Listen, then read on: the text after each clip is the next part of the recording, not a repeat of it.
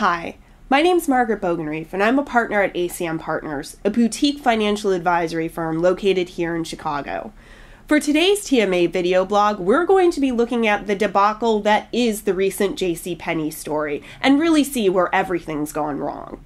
First, let's take a look at Ron Johnson, the CEO.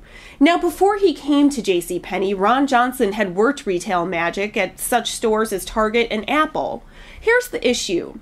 When he transferred those skills to Penney, what Johnson did was assume that his customer base would follow him. As you can see, Penney is a completely different store and story from both Target and Apple. Consequently, Johnson's been left floundering as the wrong man for the wrong job.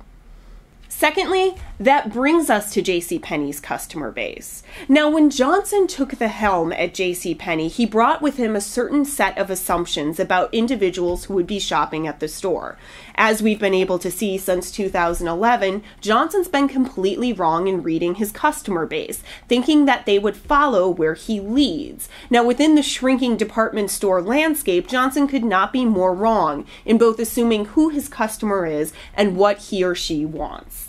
That brings us to product. Really, what is Ron Johnson thinking? Here's the issue. The Penney customer expects a certain type of product and a certain type of experience. When Johnson took the helm of Penney in 2011, what was the first thing he did? Brought in more expensive product and started catering to a completely different customer base. Here's the issue.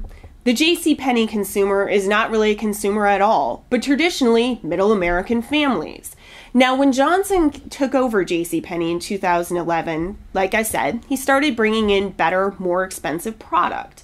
Now, if you're parents in middle America or traditional consumers of Penney, you don't want to be bringing your children to a store where they're going to be begging for items that are either out of your price range or simply not appropriate for them. Johnson didn't take this into consideration. Consequently, instead of drawing in younger millennials and other consumers like that, he's just driven away the typical Penney consumer.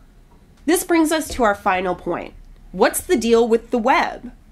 When Johnson took control of Penney, he ignored one simple fact. E-commerce is simply becoming commerce. In all the hubbub surrounding Johnson's pricing and marketing strategies, little was written about his plans to change the way Penney shoppers consume. And that's the issue. He never had an internet strategy, and you can see that starting to affect Penney's bottom line. No amount of fancy commercials or great advertising can make up for a bad website. So there we have it. What's most interesting is Johnson's strategy will work somewhere else, just not at Penney.